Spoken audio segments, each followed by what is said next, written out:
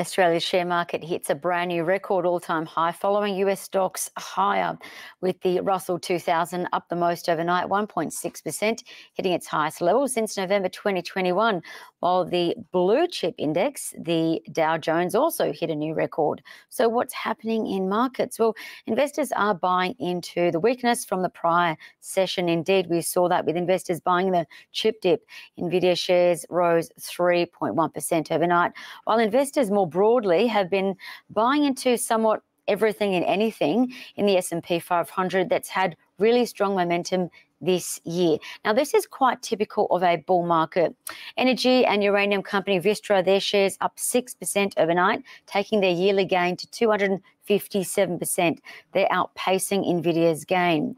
Meanwhile, we are seeing small cap stocks rally, and that's on potential tax cuts after the billionaire investor Druckenmiller said that markets are pricing in a Trump win. But I think he's probably looking at the polls and betting companies that are pricing in a Trump win indeed. So what do you need to watch today and consider? Well, firstly, Australia's second biggest company, BHP, reported quarterly results and output, and all metrics, key metrics, were up. Copper output up the most, about 3%. Meanwhile, BHP said it's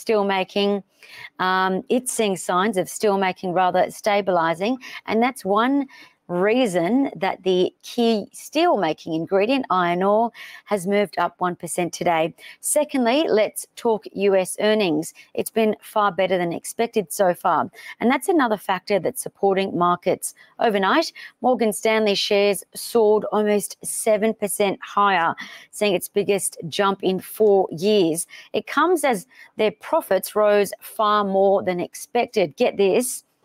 Their wealth unit rose by $64 billion US, and their net assets have indeed soared more than the entire value of ANZ Bank on the ASX.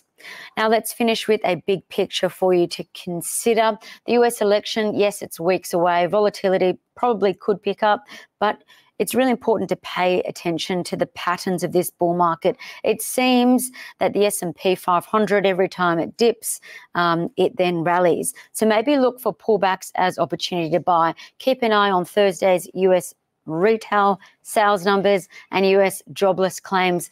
And of course, don't forget to watch Netflix earnings.